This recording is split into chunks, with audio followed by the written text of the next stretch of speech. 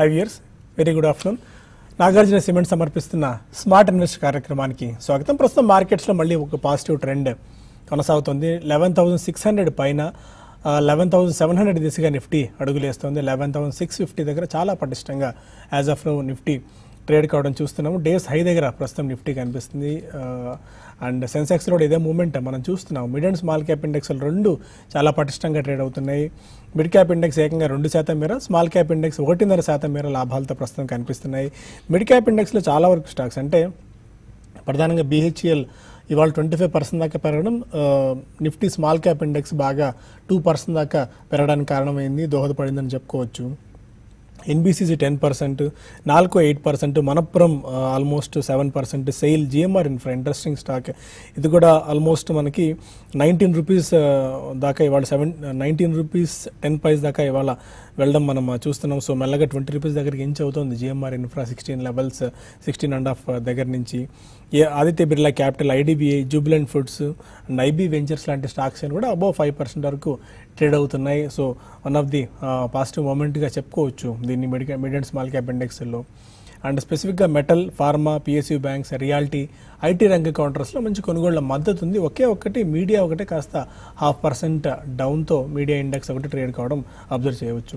ఇది కాకుండా ఇంతకుముందు చెప్పినట్టు BHEL 25%, Hind copper 17%, MMTC 16% and NBCC, yes bank లాంటి స్టాక్స్లో చాలా పాజిటివ్ యాక్టివిటీ ఉంటే కొద్దిగా 3M India, Bandhan bank, oriental bank, spice jet, TVS శ్రీచక్ర లాంటి కౌంటర్స్లో కొద్దిగా వీక్నెస్ ఉంది. యాక్చువల్లీ వాళ్ళ ఆర్డర్ ఆఫ్ ది డే అంతా mid and small cap index అని చెప్పుకోవచ్చు. ఈ రెండు ఇండెక్స్లో చాలా స్టాక్స్ చాలా మంచి వాల్యూమ్స్ ట్రేడ్ కావడం ఇప్పటిదాకా ఈ వీకెండ్లో ఇదే ఒక మేజర్ ఫ్యాక్టర్గా చెప్పుకోవచ్చు. అన్లిస్ వ్యూ తెలుసుకుందాం. Good afternoon both of you sir. So ఒక స్ట్రాంగ్ మొమెంటం మళ్ళీ మార్కెట్స్లో కనిపిస్తుంది. Especially mid and small cap ఇండెక్స్లు రెండు చాలా పటిష్టంగా ట్రేడ్ అవుతున్నాయి. సో ఎలాంటి వ్యూతో మీరున్నారు? ఐ థింక్ మనం ఉదయం కూడా అనుకున్నామండి, నిఫ్టీ ఎప్పుడైతే ప్రీవియస్ స్వింగ్ హై దాటుతుందో అక్కడి నుంచి ఫర్దర్గా అప్ సైడ్ వెళ్ళే ఛాన్స్ ఉందని. So almost we are near to that. Actually 11,656 దాకా ఈరోజు హై వెళ్ళటం చూసాం. ఇప్పుడు కూడా 11,644 ఉంది. అండ్ ప్రీవియస్ హై ఏదైతే 23rd సెప్టెంబర్ రోజు ఫామ్ అయిందో 11,694, ఒకవేళ దాటింది అంటే కనుక నెక్స్ట్ బ్రేక్అవుట్గా మనం చెప్పుకోవచ్చు. అండ్ మనం ఇప్పుడు చూస్తే కనుక ఆల్మోస్ట్ 3-month హై దగ్గర మార్కెట్ నిఫ్టీ ట్రేడ్ అవుతుంది చూస్తున్నాం. సో దీని ఇండికేషన్ ఏంటి అంటే కనుక ఒకవేళ 11,700 అబోవ్ 1 or 2 days క్లోజ్ అయింది అంటే కనుక ఆల్ టైమ్ హై ఏదైతే ఉందో 12,103 దాకా అప్ సైడ్ వెళ్ళే ఛాన్స్ ఉంటుంది.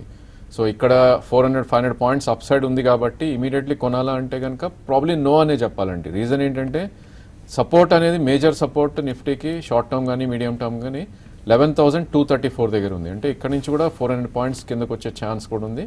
ఈక్వల్లీ అప్ సైడ్ కూడా ఉంది కాబట్టి మేబీ ఒక డిప్స్ వచ్చినప్పుడు కొంటాం, it's a good idea. So నా ఉద్దేశంలో నెక్స్ట్ వీక్ మళ్ళీ truncated week and expiry week కాబట్టి సో మండే హాలిడే మనకి మార్కెట్స్కి. సో డెఫినెట్లీ ఒక సెల్ ఆఫ్ ఏదైనా వచ్చింది అంటే కనుక నా ఉద్దేశంలో 11,441 అంటే ఒక 150-200 పాయింట్స్ పడితే కనుక అక్కడ లాంగ్ పొజిషన్స్ క్రియేట్ చేసి 11,234 కింద స్టాప్ లాస్ పెడితే మేబీ నెక్స్ట్ లెగ్ ఆఫ్ ర్యాలీలో ఆల్ టైమ్ హై హిట్ చేసినా ఐ థింక్ ఆశ్చర్యం అయితే లేదనిపిస్తుంది వితిన్ 2 months. సో నిఫ్టీ పరంగా ఇది వ్యూ. అగైన్ బ్యాంక్ నిఫ్టీ పరంగా మనం చూస్తే కనుక ఆల్మోస్ట్ 75% రిట్రేస్మెంట్ అయినాక నిన్న ఇవాళ కొద్దిగా స్ట్రెంత్ ఎగ్జిబిట్ చేస్తుంది. బ్యాంక్ నిఫ్టీ స్టాప్ లాస్ కనుక మనం చూస్తే 28,552 అంటే ఆల్మోస్ట్ 500 పాయింట్స్ కింద స్టాప్ లాస్ ఉంది. Maybe bank Nifty slowly 1-2 price పాయింట్స్లో accumulate చేసే ప్రయత్నం చేయొచ్చు. And bank Nifty previous swing high చూస్తే కనుక 30,801. సో ఆల్మోస్ట్ మనకి 1,800 points up side potential bank నిఫ్టీలో ఉంది, 500 points down side. So traders ఎవరైతే ఉంటారో 300 పాయింట్స్ కరెక్షన్ వచ్చినప్పుడు లాంగ్ క్రియేట్ చేస్తే 200 points stop loss, maybe 1,000 points up సైడ్గా మనం అక్కడ భావించవచ్చు. 1:5 రిస్క్ రివార్డ్ రేషియోస్ ఉంటుంది. అండ్ స్టాక్ స్పెసిఫిక్ ఇప్పుడే సాయి గారు చెప్పినట్టు ఐ థింక్ ఇన్ఫ్రా స్టాక్స్లో కొంచెం ఒక రిలీఫ్ ర్యాలీ లాంటిది రావటం చూస్తున్నాం. సో ప్రాబబులీ మార్కెట్లో ఏంటంటే totally beat and down sectors ఏవైతే ఉన్నాయో వాటిలో కొద్దిగా బయింగ్ ఇంట్రెస్ట్ అనేది వస్తుంది. సో ఇక్కడ మార్కెట్లో ఏమవుతుందంటే పార్టిసిపేషన్ తక్కువ ఉంది. For the last couple of మంత్స్గా చూస్తే కనుక రిటైల్ పార్టిసిపేషన్ ఈజ్ 0 అని చెప్పొచ్చు. ఈవెన్ ఇన్స్టిట్యూషన్స్ కూడా I think they are not trading in mid cap స్టాక్స్లో. సో కొంచెం బయింగ్ వచ్చినా కూడా ఆ స్టాక్స్ 5-10% or 15% పెరగటం చూస్తున్నాం. సో ఫాలో ఆన్ బయింగ్ లేకపోతే కనుక మళ్ళీ ఫిజిల్ అవుట్ అవుతాయని అనుకుంటున్నాం. So probably mid caps and small క్యాప్స్లో కొద్దిగా దూరం ఉంటమే ఈ స్టేజ్లో it's a good idea. So మీరు ఎలాంటి trade perspective any specific trade recommendations ఉన్నాయి ఈ టైంలో? స్పెసిఫిక్ ట్రేడ్ రికమెండేషన్ అంటే ఓవరాల్గా మార్కెట్స్ మనం చూసామంటే ఒక వీక్ జోన్లో నుంచి ఒక అప్ ట్రెండ్లోకి వచ్చాయి. అయితే అట్ ద సేమ్ టైం మనకి సాధారణంగా దీపావళికి ముందు ఒక పాజిటివ్ అనేది మా మార్కెట్స్లో ఉంటుంది, ఇండియన్ మార్కెట్స్లో సెంటిమెంట్ పరంగా. అది కూడా ఒక కారణం అని చెప్పొచ్చు. దీనికి తోడు గ్లోబల్గా కూడా పెద్దగా ఎటువంటి మనకి నెగిటివ్స్ లేవు. లాస్ట్ ఫ్యూ డేస్గా గమనిస్తే మనకి అటు ఎఫ్ఐఎస్ నుంచి కూడా మనకి బయింగ్ అనేది కంటిన్యూస్ బయింగ్ చేస్తున్నాం. అంటే ఇన్ని రోజులు కూడా ఎఫ్ఐఎస్ నుంచి సెల్లింగ్ అనేది బాగా ఎక్కువ మన మార్కెట్లో చూసాము. వన్స్ అటు మ్యూచువల్ ఫండ్స్ తర్వాత ఎఫ్ఐఎస్ కూడా బయింగ్లో ఉన్నారు. కాబట్టి మార్కెట్స్ అనేది మంచి నిఫ్టీ పరంగా బాగా స్టడీగా ఉంది. అయితే దానికి అనుగుణంగా మిడ్ క్యాప్లో మనకి బయింగ్ అనేది రావట్లేదు. చాలా mid cap quality mid cap stocks కూడా ఎటువంటి బయింగ్ అనేది లాస్ట్ ఒక 1.5 yearలో మనకి రాలేదు. అయితే ఇప్పుడే కొంచెం చిన్నగా ఒక్కొక్క స్టాక్స్లో కొంత అప్ ట్రెండ్ అనేది స్టార్ట్ అయింది. బట్ ఇది ఎంతవరకు సస్టైన్ అవుతుందా అనేది చూడాల్సి ఉంటుంది. రానున్న రోజుల్లో నిఫ్టీ అనేది మళ్ళీ ఇదే లెవెల్లో పెద్దగా పెరగకపోయినా కూడా పెద్దగా పడకుండా ఉంటే చాలు, మిడ్ క్యాప్లో కూడా కొంత బయింగ్ రావడానికి అవకాశాలు ఉంటాయి. ఇక ఈ రోజుగా మార్కెట్ చూసుకుంటే ఎక్కువగా బీట్ అండ్ డౌన్ స్టాక్స్, రీసెంట్గా బీట్ అండ్ డౌన్ స్టాక్స్లోనే మంచి బయింగ్ అనేది లైక్ ఇండియా బుల్స్ కానివ్వండి, ఎస్ బ్యాంకు, ఇవన్నీ కూడా బాగా బీట్ అండ్ డౌన్ స్టాక్స్ అనమాట. వీటిలోనే ఎక్కువగా బయింగ్ కనపడుతుంది. కాబట్టి నేను అనుకోవడం ఇప్పుడు ఫ్రెష్గా లైక్ ఇండియా బుల్స్ కానివ్వండి ఇటువంటి స్టాక్స్లో మాత్రం దూరంగా ఉండమని చెప్తాను. బాగా పెరుగుతున్నాయి కదా, ₹1000 నుంచి ఇండియా బుల్స్ 200కు వచ్చింది కదా అని బై చేయొద్దు. నేను అనుకోవడం ఇండియా బుల్స్లో ఇంకా స్టిల్ నేను సెల్ అండ్ ర్యాలీస్ అంటాను. మ్యాక్సిమం 240 to 250 దాకా వెళ్ళవచ్చు ఇప్పుడు వచ్చిన ర్యాలీ. మళ్ళీ అక్కడికి వస్తే సెల్లింగ్ పొజిషన్ తీసుకోమని సజెస్ట్ చేస్తాను. అయితే ఇప్పుడు ఇమీడియట్గా మాత్రం బయింగ్ వెళ్ళాలి అనుకుంటే ఎల్ఎన్టీని ఒకటి ఎవరీ డిప్లో కూడా బయింగ్ అని చెప్తాను. ఇప్పుడు 1440 ఆ లెవెల్లో మనకి ట్రేడ్ అవుతుంది. ఒక 10-15-20 రూపాయలు పడినప్పుడల్లా కూడా ఎల్ఎన్టీని బై అని చెప్తాను. అది పొజిషన్ ట్రేడింగ్ పరంగా బై చేసుకోమని సజెస్ట్ చేస్తాను. తర్వాత సెల్లింగ్ వెళ్ళాలి అనుకుంటే మాత్రం బ్యాంక్ నిఫ్టీ ఒకటి నెక్స్ట్ వీక్లో కొంచెం ప్రాఫిట్ బుకింగ్ రావడానికి అవకాశం ఉంది. కాబట్టి బ్యాంక్ నిఫ్టీ ర్యాలీస్ వచ్చినప్పుడల్లా కూడా సెల్ చేయమని చెప్తాను. 27,000 మళ్ళీ ఒకసారి బ్రేక్ అయ్యే అవకాశము కనపడుతుంది. 28,800, 28,650 లెవెల్స్ని బ్యాంక్ నిఫ్టీ ఫ్యూచర్స్ ఒకసారి టెస్ట్ చేసే అవకాశం కనపడుతుంది. ఒకవైపు నిఫ్టీ చాలా స్ట్రాంగ్ ఉన్నా కూడా మరోవైపు బ్యాంక్ నిఫ్టీ మాత్రం కొంచెం వీక్నెస్ అనేది కనపడుతుంది. కాబట్టి బ్యాంక్ నిఫ్టీని సెల్ అండ్ ర్యాలీస్ అని చెప్తాను. తర్వాత ఇంకొక బయింగ్ విషయానికి వస్తే M&M ఒకటి చాలా వరకు ఈ మధ్యకాలంలో బాగా స్ట్రాంగ్ ఉంది. దాన్ని కూడా ఎవరీ డిప్లో కూడా బై చేయమంటాను. అయితే రీసెంట్గా కూడా ఇది M&M బాగా పెరిగిన కూడా నేను అనుకోవడము 570 to 578 ఆ లెవెల్స్కి వస్తే దీన్ని కొనుక్కోమని చెప్తాను. ఇది నేను అనుకోవడం మళ్ళీ 620 లెవెల్స్ని రానున్న రోజుల్లో టెస్ట్ చేసే అవకాశం కనపడుతుంది. తర్వాత మిడ్ క్యాప్లో వెళ్ళాలి అంటే నెక్స్ట్ 1 వీక్ కోసము డెల్టా కార్పొరేషన్ బై చేసుకోమని సజెస్ట్ చేస్తాను. ఎవరీ డిప్లో కూడా బై చేసుకుంటే ఇది ప్రస్తుతానికి 186 దగ్గర ఉంది. కరెక్షన్స్లో బై చేసుకోమంటాను. నేను అనుకోవడం క్లోజర్గా 200+ ఇది పెరగడానికి అవకాశం కనపడుతుంది. సో మీ ఇద్దరు జిఎంఆర్ సజెస్ట్ చేశారు సందర్భంలో, కాకపోతే ఇంకో సందర్భంలో ఇప్పుడు జిఎంఆర్ ఎట్లా కనిపిస్తుంది? 20 రూపీస్ మళ్ళీ క్రాస్ అయితే అప్ సైడ్ వెళ్ళే ఛాన్సెస్ ఏమైనా కనిపిస్తుందా? ఇవాళ మంచి వాల్యూమ్స్తో సహా ఈ స్టాక్ పెరిగింది, ఆల్మోస్ట్ 19 రూపీస్ మార్క్ని క్రాస్ చేయడం చూసాం. జిఎంఆర్ విషయానికి వస్తే అండి, గతంలో మనం చాలా సందర్భాల్లో రికమెండ్ చేసాం, బట్ అది అనుకున్న తగ్గట్టుగా పెరగలేదు. అయితే రీసెంట్ మార్కెట్లో మనం చూస్తే మనకి మార్కెట్ ఎంత మెజారిటీ స్టాక్స్ అన్ని పడినా కూడా జిఎంఆర్ 1450 లెవెల్స్ని హోల్డ్ చేస్తూ వచ్చింది. తర్వాత కొంచెం మార్కెట్ సపోర్ట్ చేయగానే ఇప్పుడు 19 లెవెల్స్కి వచ్చింది. ప్రధానంగా ఫండమెంటల్గా చాలా మార్పులు అనేది జరిగాయండి లాస్ట్ కొన్ని రోజులుగా, అంటే ఒక 1.5 yearలో. లైక్ వీళ్ళు డెట్ని బాగా తగ్గించుకుంటే ఎక్కడికక్కడ డెట్ని తగ్గించుకునే ఉద్దేశంతో వాళ్ళకున్న ప్రాపర్టీస్ పరంగా కూడా అమ్ముకోవడము ఇవన్నీ చూస్తున్నాము. తర్వాత ఈవెన్ సబ్ కాంట్రాక్టర్స్ వీళ్ళకున్న కాంట్రాక్ట్ని ఎగ్జిక్యూషన్ తొందరగా కావడానికి సబ్ కాంట్రాక్ట్స్కి ఇవ్వడం, ఇవన్నీ కూడా ఏంటంటే కంపెనీలో చాలా వరకు మార్పులు అనేది వచ్చాయి. ఎగ్జిక్యూషన్ కూడా త్వరగా అయ్యే అవకాశాలు కనపడుతున్నాయి. కాబట్టి నా ఉద్దేశం ప్రకారం ఈసారి ర్యాలీ సస్టైన్ అయ్యే అవకాశాలు ఉన్నాయండి. ఒక ఇన్వెస్ట్మెంట్ పరంగా కూడా నేను జిఎంఆర్ని ప్రస్తుతం ఉన్న లెవెల్స్లో ఒక లాంగ్ టర్మ్కి కొనుక్కోమని చెప్తాను. హైయర్ లెవెల్స్లో ఎవరైనా కొని ఉంటే వాళ్ళు యావరేజ్ కూడా చేసుకోమని చెప్తాను. ఇంకా కొంతమంది కాలర్స్ లైన్లో ఉన్నారు. పటాన్చేరు నుంచి ఫస్ట్ కాలర్ చారి. హలో, అడగండి చారి గారు. Sir good afternoon. Good afternoon అండి, చెప్పండి. సార్ నాకు ఒక చిన్న క్లారిటీ కావాలండి. చెప్పండి. ఇప్పుడు long built-up, short built-up, short covering, long unwinding stocks ఎన్ఎస్సిలో ఇక్కడ మనం తీసుకోవచ్చు, ఎన్ఎస్సి వెబ్సైట్ లో చెప్తారు. మీరు ఎన్ఎస్సి అనే అవసరం లేదండి. మీరు మెజారిటీ వెబ్సైట్లు అన్నీ కూడా ఐఏఎఫ్ఎల్ కానివ్వండి, అన్ని బ్రోకింగ్ కంపెనీస్లో మీరు జస్ట్ గూగుల్లో సెర్చ్ చేయండి లాంగ్ బిల్డప్, షార్ట్ బిల్డప్ అనేది సెర్చ్ చేయండి, మీకు వచ్చేస్తాయి. ఈవెన్ మనీ కంట్రోల్లో వెళ్ళిపోండి, మనీ కంట్రోల్లో వెళ్ళిపోయి F&O దాంట్లో మీరు వెళ్ళండి. F&Oలో మీకు F&O ఆప్షన్ ఉంటుంది, F&O ఆప్షన్ క్లిక్ చేయండి. అక్కడ మీకు అన్ని దొరుకుతాయి. Long buildup, short buildup, short covering, తర్వాత లాంగ్ అన్వైండింగ్ స్టాక్స్ అన్ని కూడా దొరుకుతాయి. దీంతోపాటు ట్రేడర్ స్టాక్ స్ప్లిట్ అని ఇంకొక సైట్ ఉందండి. దాంట్లో కూడా ఎప్పుడెప్పుడు లైవ్ అప్డేట్ అనేది ఉంటుంది. ఆ ట్రేడర్ స్టాక్ స్ప్లిట్ అని దాంట్లో కూడా దొరుకుతాయండి. ఈవెన్ NSEలో కూడా మీకు దొరుకుతాయి. ఇవన్నీ కూడా మీరు జస్ట్ మీరు గూగుల్లో సెర్చ్ చేయండి, గూగుల్లో F&O డేటా అని సెర్చ్ చేయండి, ఎప్పటికప్పుడు వచ్చేస్తుంది. కొద్దిగా మీరు శేషు గారు చెప్పినట్టు కొద్దిగా మీరు సెర్చ్ చేస్తే దొరుకుతుందండి. ఈవెన్ మోతిలాల్ ఓస్వాల్ కూడా బాగా చాలా డీటెయిల్డ్గా ఇస్తున్నారు. సో ట్రేడర్స్కి బాగా పనికొచ్చే విధంగా అది కూడా మీరు ఒకసారి చెక్ చేయొచ్చు. విజయనగరం నుంచి కామేశ్వరరావు మరో కాలర్ ఉన్నారు. నమస్తే సార్. నమస్కారం అండి, చెప్పండి. కోల్ ఇండియా 190 రూపాయలు కొన్నానండి నేను. ఓకే, అది పెరుగుతుందంటే ఎగ్జిట్ అయిపోమంటారా? Coal India 195. మీరు ట్రేడింగ్ బెట్ అయితే కనుక స్టాప్ లాస్ అనేది పెట్టుకోండి. ఐ థింక్ కరెంట్లీ 205 ఉంది, మీరు 195లో కొన్నా అంటున్నారు, you're in 10 rupees profit. But 208.40 దగ్గర ఒక రెసిస్టెన్స్ పాయింట్ ఉందండి, అది 23rd సెప్టెంబర్ హై. సో 208.40 దగ్గర ఐ థింక్ ఫ్యూచర్స్లో కొని ఉంటే కనుక యూ షుడ్ ఎగ్జిట్. ఒకవేళ మీ దగ్గర క్యాష్లో ఉంది అంటే కనుక 208.5 దగ్గర ఒక 50% అమ్మొచ్చు.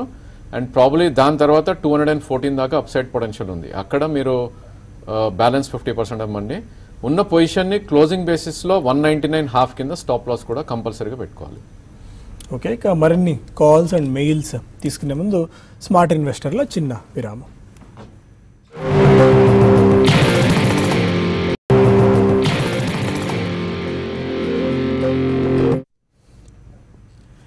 Welcome back to smart investor. మరో కాలర్ ఉన్నారు గుంటూరు నుంచి నాగేశ్వరరావు. అడగండి నాగేశ్వరరావు గారు. హలో హలో నమస్తే అండి. నమస్కారం అండి, చెప్పండి. కాల్ కట్ అయినట్టుంది. కొన్ని మెయిల్స్ కూడా తీసుకుందాం. జనార్దన్ అడుగుతున్నారు వరంగల్ నుంచి, అరవింద్ ఫ్యాషన్స్ తీసుకున్నారట 650 రూపీస్లో, అండ్ దీని నుంచి రేమాండ్స్కి షిఫ్ట్ అవ్వచ్చా? రేమండ్స్ కూడా అంత గొప్పగా లేదండి ప్రస్తుత పరిస్థితుల్లో. మీరు అన్నట్టుగా అరవింద్ గ్రూప్ పరంగా మనకి చాలా వీక్ అయిపోయింది. అరవింద్ కూడా మీరు రెండు కూడా వద్దనే చెప్తానండి. నా ఉద్దేశం ప్రకారం మీరు ప్రస్తుత పరిస్థితుల్లో అరవింద్ మీరు ఉంచి హోల్డ్ చేసి ర్యాలీస్లో ఎగ్జిట్ కాండి. ఈ రెండింటికన్నా ఇదే స్పేస్లో మీకు కావాలంటే కేపీఆర్ మిల్స్ అనేది ఒకటి చాలా స్ట్రాంగ్ ఉందండి. 600 రూపీస్ ఈరోజు కూడా ఒక 6% పెరిగింది. లాస్ట్ 2 ఇయర్స్లో ఇది 1200 నుంచి 1000 నుంచి కరెక్ట్ అవుతూ వచ్చింది. ఎప్పుడు మన బుల్ మార్కెట్లో కూడా పార్టిసిపేషన్ లేదు. మీరు చెప్పిన రెండు స్టాక్స్ కన్నా ఫండమెంటల్గా కేపీఆర్ ఇదే స్పేస్లో మీరు అడుగుతున్నారు కాబట్టి కేపీఆర్ ఒకటి చాలా స్ట్రాంగ్ ఉంది, చాలా ఉన్నదంటూ చాలా స్ట్రాంగ్ ఉంది కాబట్టి కేపీఆర్ని మీరు బై చేసుకోమని సజెస్ట్ చేస్తాను. హైదరాబాద్ నుంచి విద్యాసాగర్ మరో కాలర్. అడగండి సార్ విద్యాసాగర్ గారు. Good afternoon sir. Good afternoon అండి, చెప్పండి. ఒక 3 స్టాక్స్ గురించి యావరేజ్ చేయాలనుకున్నాను sir. NBCC, RCF and yes bank. Okay, చేయొచ్చా చేయకూడదా, చేస్తే ఏ లెవెల్లో యావరేజ్ చేయాలి sir? 3 stocks NBCC, RCF and yes NBCC, bank. RCF and yes bank అండి. స్టాక్ యావరేజ్ చేయటం అంటే మీరు ప్రాబ్లీ స్టాప్ లాస్ తోటి చేయమని సజెస్ట్ చేస్తానండి. ఎందుకంటే మీరు చూస్ చేసుకున్న 3 స్టాక్స్ కూడా weakest stocks. So for instance NBCC చూస్తే కనుక 145 నుంచి 28 దగ్గర బాటమ్ అవుట్ అవటం చూసాం, ఇప్పుడు అరౌండ్ 37 రూపీస్ ఉంది. సో డెఫినెట్లీ 28 కింద క్లోజింగ్ బేసిస్లో స్టాప్ లాస్ పెట్టుకోవాలి మీరు ఎక్కడ యావరేజ్ చేసినా కూడా. మేబీ మార్కెట్ కొద్దిగా కరెక్షన్ వస్తే ఇది మళ్ళీ 30 దాకా వచ్చే ఛాన్స్ ఉంటుందండి. ఆ రేట్లో మీరు యావరేజ్ చేసి 27 కింద క్లోజింగ్ బేసిస్ మీరు స్టాప్ లాస్ పెట్టుకోమని నా సజెషన్.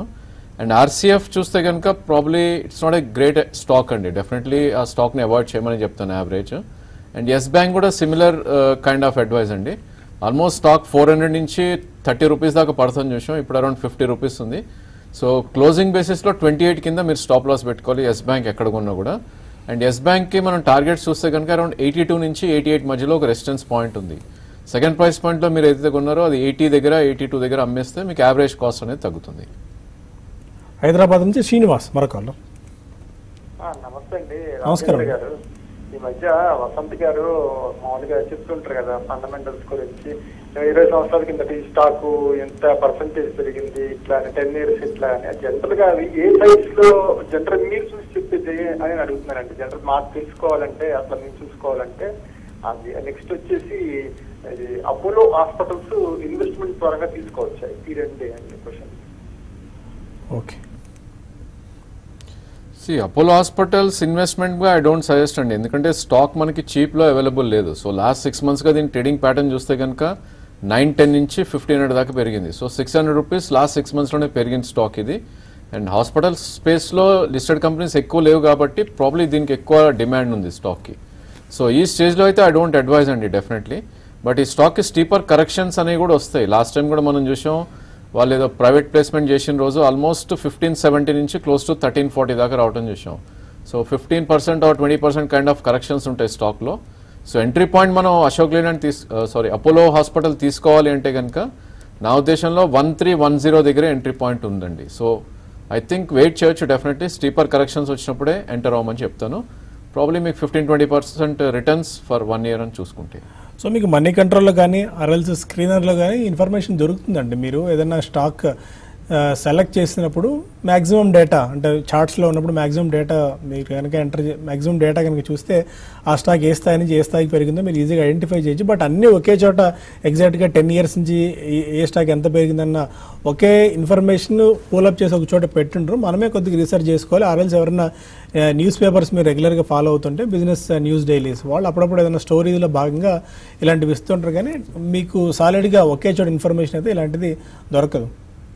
ఖమ్మం నుంచి రాహుల్ మరో కాలర్ ఉన్నారు. అడగండి రాహుల్. కరెంట్ మార్కెట్ ప్రైస్ లో కోల్ ఇండియా కానీ వేదాంత కానీ తీసుకోవచ్చండి? టైం హోరైజన్ అండి ఎంతకాలం తీసుకుందాం అనుకుంటున్నారు? 1 to 2 years రేంజ్ లో అండి. 1 to 2 years coal India and Vedanta is it good stocks to bet? చూడండి, ఒకటి కోల్ ఇండియా అనేది ఏంటంటే మీకు ఒక డివిడెంట్లు ఇస్తూ ఉంటారండి, అంతకు మించి స్టాక్ పరంగా అప్రిసియేషన్ అనేది ఉండదండి. మీరు గమనిస్తే లాస్ట్ ఒక 4-5 ఏళ్లుగా లిస్ట్ అయిన దగ్గర నుంచి కూడా ఎప్పుడు కూడా ఇన్వెస్ట్మెంట్ పరంగా కూడా ఎవరికి రిటర్న్ ఆన్ ఇన్వెస్ట్మెంట్ ఇచ్చింది పెద్దగా లేదు.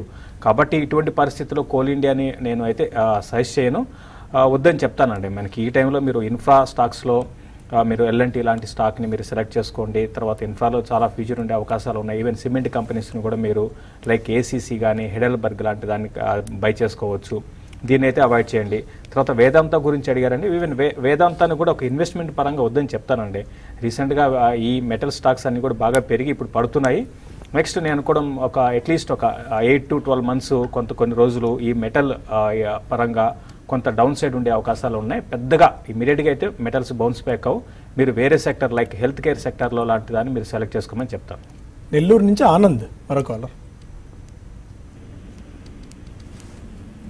అడగండి ఆనంద్ గారు. Hello sir. హలో అండి, చెప్పండి. ఆర్కామ్ కొద్దిగా చాలా డౌన్ ఉంది సార్, దానికి ఎట్లా రెక్టిఫికేషన్? ఆర్కామ్ మనం ఏం చేయలేం, కానీ మీరు ఏ ప్రైజ్లో తీసుకున్నారు? 5.35 తీసుకున్నాను, బట్ ఇది 0.75 ఉంది కదా. అదే మనం చాలా సందర్భాల్లో ఇప్పటికే ఎన్నో ఏళ్ళ నుంచి చెప్తూనే ఉన్నాం ఆర్కామ్ గురించి. బట్ పదే మీరు అంటే దాని గురించి అడిగినా మనం సమాధానం చెప్పగలిగింది ఏం లేదు. మళ్ళీ మీ ప్రైజ్ రావడం అసలు వస్తుందో రాదో కూడా చెప్పలేని పరిస్థితి. సో ఆర్కామ్ ఐ థింక్ ఇప్పుడు 5 రూపీస్ నుంచి 70 పైసా చూశారండి మీరు. సో మ్యాక్సిమం పోయి 70 పైసా, దట్స్ ఇట్. అంతకుమించి ఏం లేదు, దానిలో ఆలోచించాల్సిన అవసరం లేదు. ఆ స్టాక్ని ఒకవేళ మీ దగ్గర ఉన్నా కూడా చూడాల్సిన అవసరం కూడా లేదండి. ఓన్లీ థింగ్ మానిటర్ చేస్తూ అప్పుడప్పుడు maybe in case you are very lucky, నా ఉద్దేశంలో ప్రైస్ అయితే రాదండి. మనం గతంలో కూడా హిస్టారికల్లీ చూస్తే కనుక ఇలా డెంట్ అయిన స్టాక్స్ ఏవి కూడా రికవర్ అవ్వలేదు. But if you're lucky exceptional కేసులో మీ ప్రైస్ రావచ్చు. అదర్వైజ్ దాని గురించి ఆలోచిస్తాం, it's not a good idea. Maybe Anil Dhirubhai అమ్మాయిలో గ్రూప్లో ఉన్న కంపెనీస్లో మేబీ ఇంకా చాలా వీక్గా ఉన్నాయి. ఇది ప్రస్తుతం ఉన్న టెలికామ్ వార్లో ఆర్కామ్ ఆ ప్రైస్ రావడం అనేది ఇంపాసిబుల్.